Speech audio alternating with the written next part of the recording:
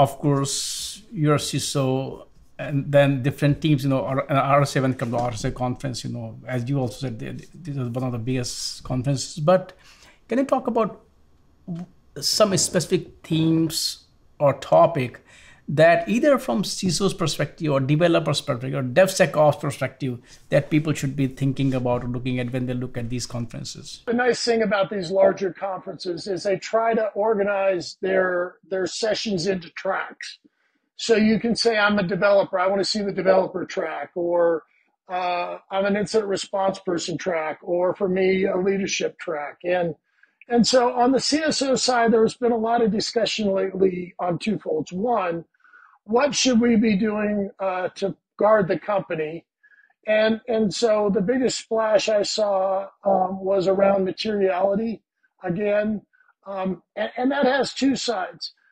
Are we understanding what materiality is according to the SEC? And what do we as CISOs need to do to protect ourselves? There's a criminal case and an SEC filing case, and there's always been a lot of talk around that. So I went to one talk where the audience was asking a blend of the questions. What should the company be doing and what should we be doing for ourselves? So those were some great perspectives. And the classic is, of course, this is a team sport. So we need to do better integration with the CFO, the legal team, public relations, and make sure we're a member of a team. And on the personal side, there was a lot of discussion around just making sure that we're a peer of for example, the CFO.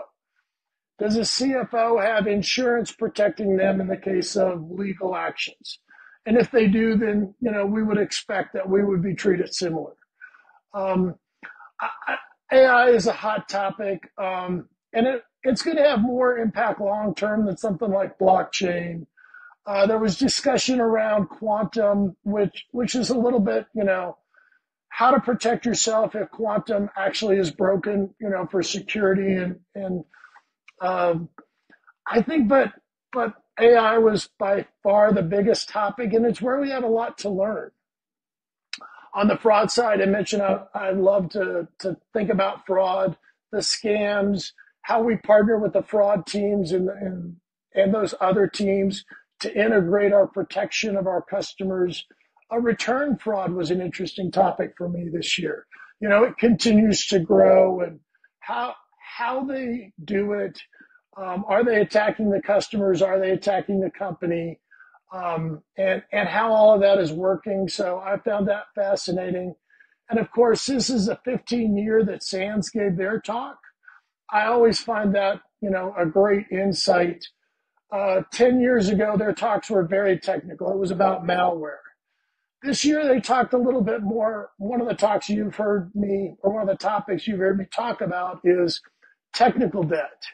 Do you have old language? Are you using open source? A lot around, our legacy issues and the debt that brings.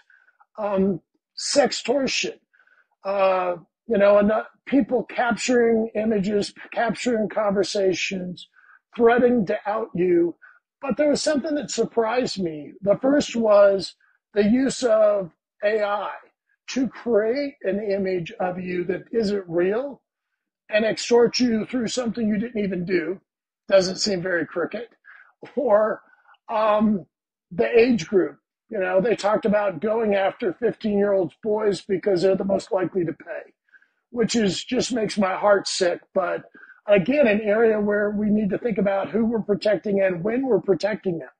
Younger and younger, we need to protect our loved ones. They talked about election security and how important that is for our trust of our government. And finally, how AI is helping hackers, things like Shell GPT and other things like that.